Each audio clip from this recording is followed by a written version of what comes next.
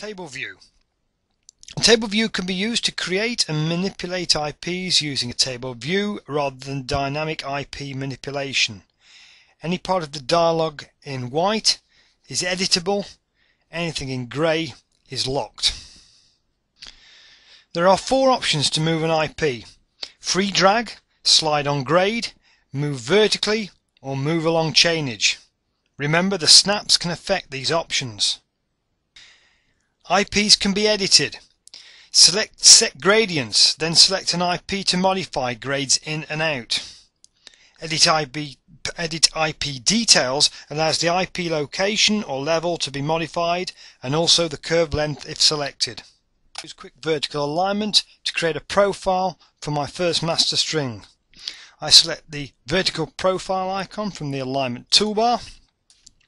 I'm going to select the design model, which is by default still on design, so I don't have to change that. I'm going to pick my master string from the display, or I could have used the string name drop down. I'm going to hit next.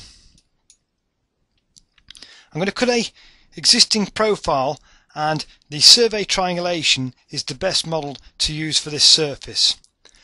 At this moment in time, I'm not going to add a collinear profile, so I'm going to hit next. This will give me a split screen, 2 views, 1 and 2. In the top view, which is view 1, I have a plan, and I'm just going to pan that across so we can see the horizontal alignment. And in the bottom, which is the view 2, I've got a vertical profile with my section cut through the existing ground model. I'm going to alter the vertical exaggeration. I'm going to set this to 10:1 so we can see the profile a lot easier in the display. We've also got vertical lines shown in the profile. These are all the horizontal tangent points. So here's the end of the first straight, there's my transition, there's my first right hand curve, and I can also see, if I look into the vertical alignment toolbar, horizontal radius is shown as 360. I'm now going to set my parameters for the design, so I'm going to left click on the parameters icon, and we're going to use K values for the design, and my default K value for 60 kph is going to be 30. My K value for sag curves is going to be 20. For this design, I'm going to set a maximum grade of 8% and a minimum grade of 0.5%.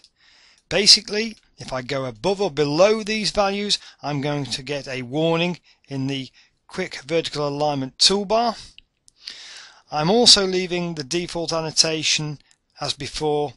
With the horizontal design, we've got again annotation for vertical design. I'm going to go OK to save the parameters, and now yet again these parameters will remain the same for my alignments until I alter them. If I look at the bottom half of the Quick Vertical Alignment toolbar, I can see that I have XZ. As I move my cursor along the profile in the bottom view there, you can see the XZ, the change in level update.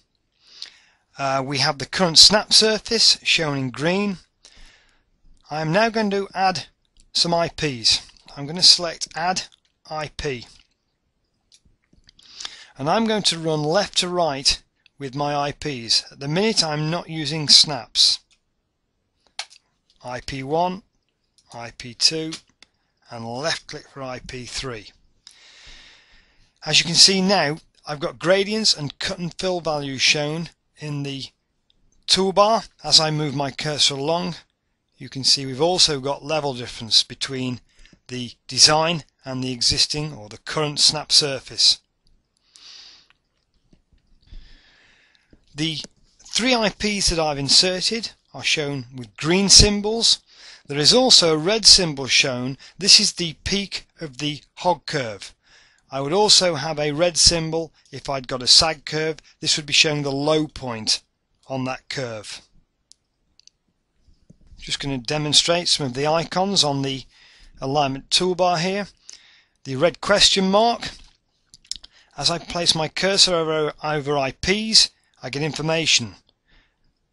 Obviously I'm on a straight here, so I'm just getting an out gradient. As I move my cursor close to IP2, we get a vertical curve length, a radius, in and out gradients, and a change of gradient.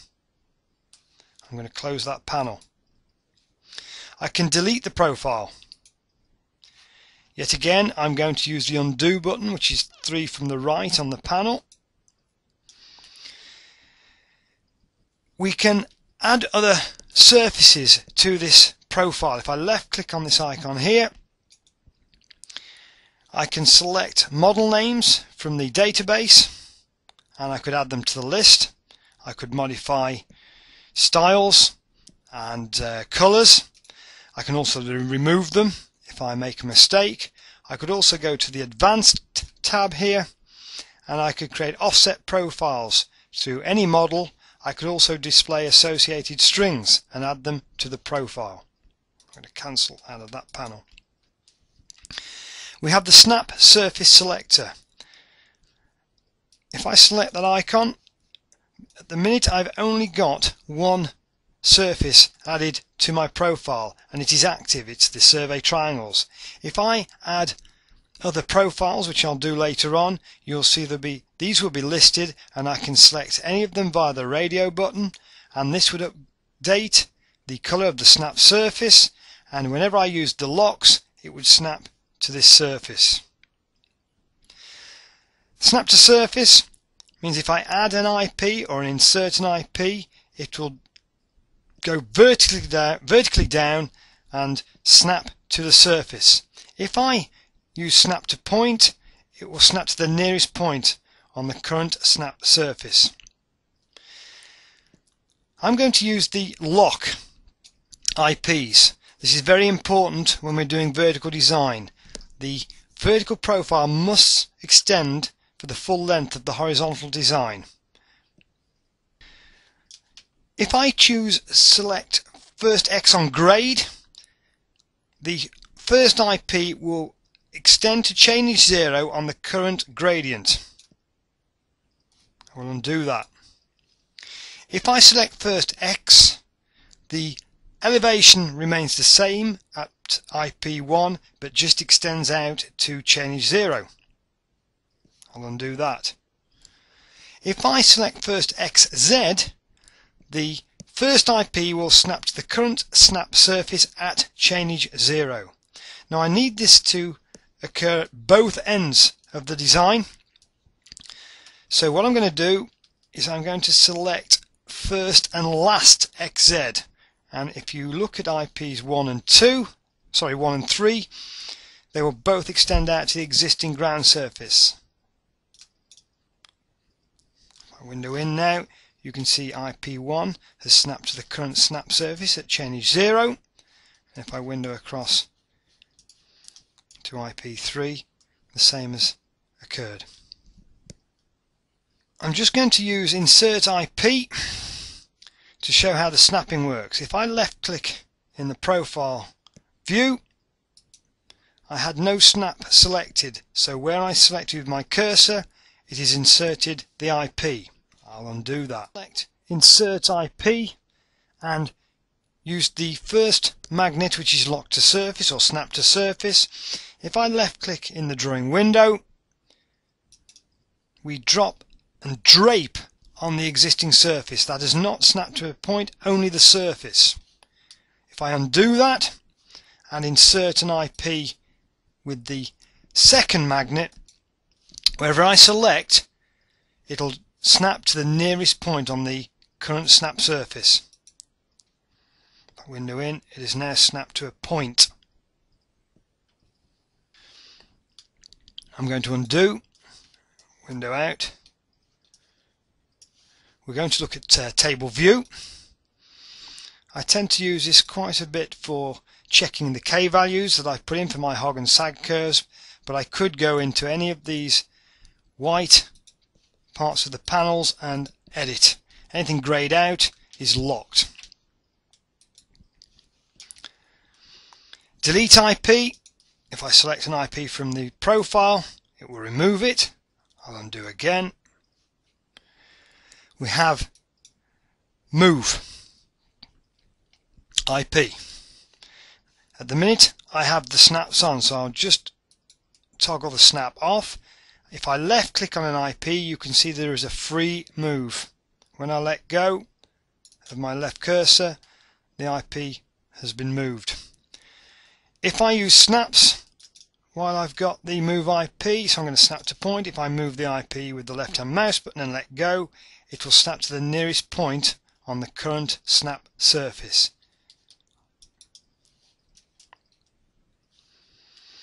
Slide.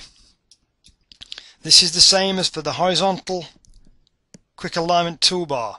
If I left click before the second IP, keep my left button down, I can maintain the incoming grade to that IP, and I let go. If I select to the right of IP2, keep my left cursor depressed and slide, you can see that the outgoing gradient is maintained. If I let go of the cursor, I've modified the IP.